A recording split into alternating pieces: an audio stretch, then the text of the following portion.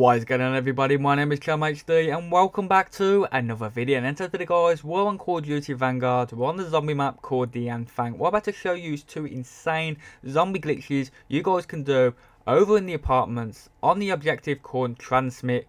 Now, the first one is how you can get a one zombie spawn.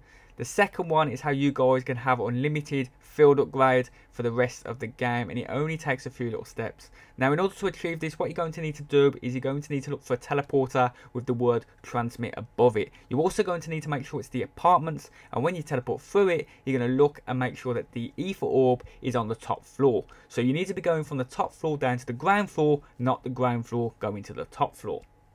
Now, once you follow it to the stairs here, you're going to make sure that it's halfway down the stairs. So it's going to go down first lot of stairs, but it's not going to go down the second lot of stairs, and it's vital that you keep it here.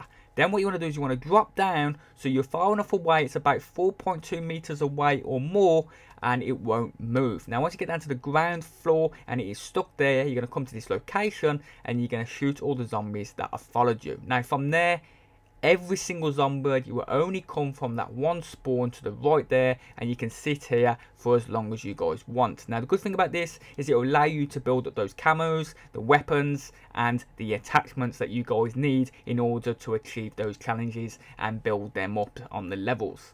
Now, the second glitch I'm going to show you right now is how you guys can get the unlimited field upgrades. Now, what you're going to need to do is you're going to need to make sure they got any field upgrade on.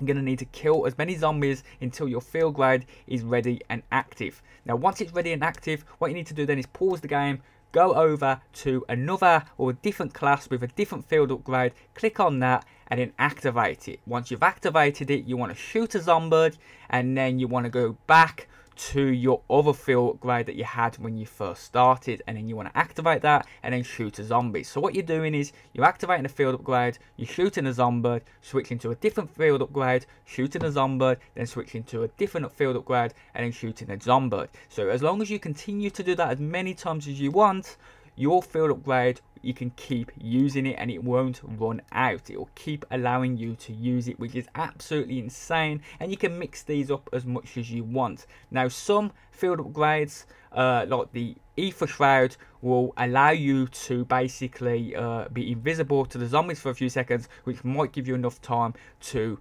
put ammo in your gun. Now, other field upgrades like the rings of fire, for example, will last a little bit longer. So it's totally up to you what field upgrade you use. They're all going to be good in their own simple way. Apart from that, has been your boy ChadderManHD. Hope you get to try this one. Big shout out to the founder, which I believe is ENJOY Glitches.